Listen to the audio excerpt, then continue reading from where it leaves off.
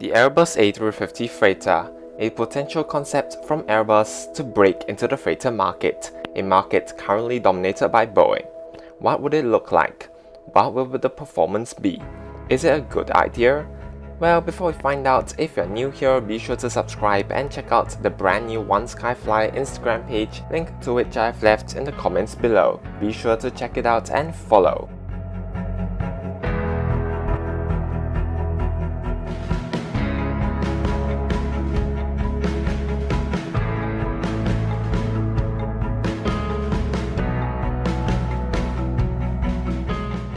So most recently, it was reported that Airbus has taken one step further in its freighter study, with the A350-950 Freighter model designation popping up. It has also been no secret that Airbus has been gauging market interest in a potential A350 freighter, and most recently they have briefed suppliers on what it could be like.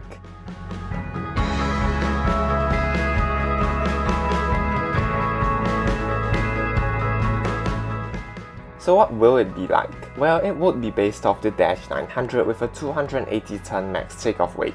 Engine thrust should stay at 84,000 pounds from two Rolls-Royce Trent XWB-84s. Estimated performances, I would say, is around 90 tons of payload over 6,250 nautical miles of range. So that's more range than a 777 freighter but less payload.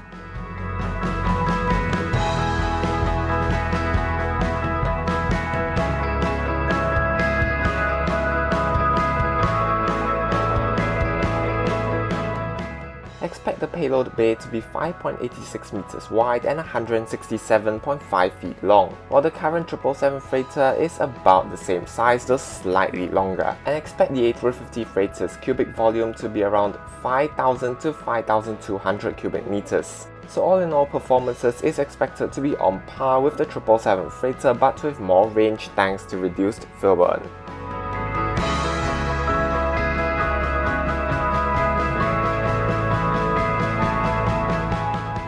You may have noticed that we are comparing heavily with the 777 freighter. Well, the 777 freighter will be a significant competitor. The new airframe of the XWB has benefits: a lower empty weight, newer engines, wings, avionics. These reduce fuel burn by 25%, but comes at a cost.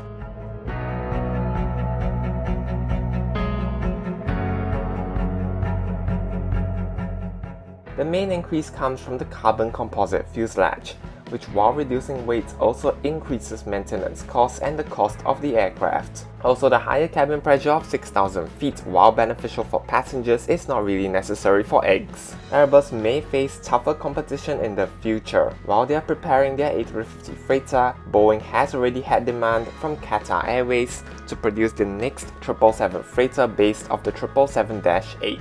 While burning 12% more fuel than the A350 freighter per trip, it will have higher payload capability by around 10%, a larger cargo hold as well. Also, Boeing has many freighter operators and aircraft already in service.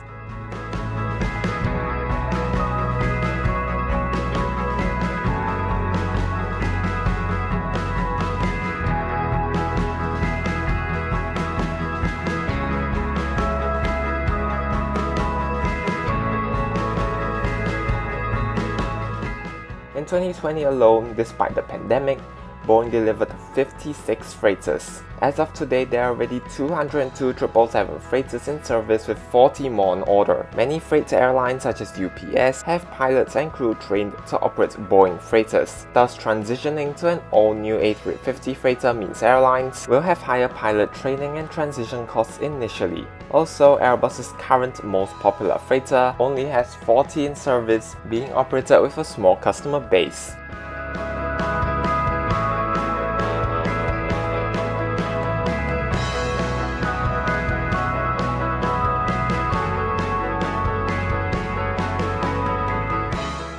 Still, there are benefits for an A350 freighter. It will be the most efficient wide-body large freighter per trip and would offer the lowest fuel burn per ton of cargo.